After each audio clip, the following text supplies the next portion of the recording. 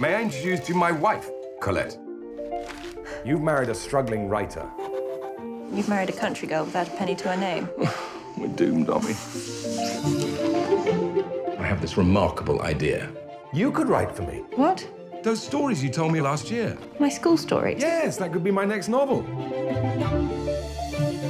My name is Claudine. I live in Montigny. I shall probably not die there. He's made you one of his ghosts already. Is this it? It's too feminine. More spice, less literature. We've never had one fly off the shelves like this before. And you know who's buying it? Young women. Really? Quite a phenomenon. All of Paris is saying your husband is a genius. Claudine! Madam Colette, I believe Willy based Claudine in part on your school days. Yes, I think I had a little something to contribute.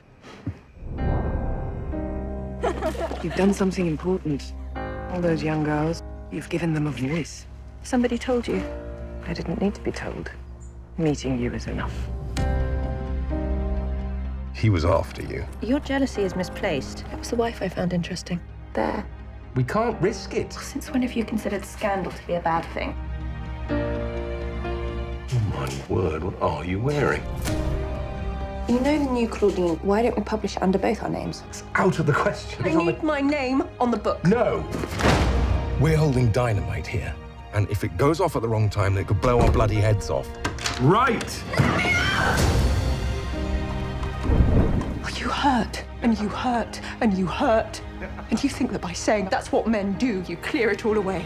Everything I thought and felt went into those books. They were me. You found me when I knew nothing.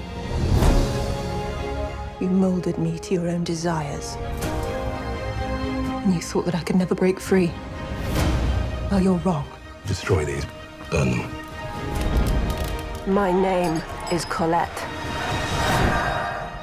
And the hand that holds the pen writes history.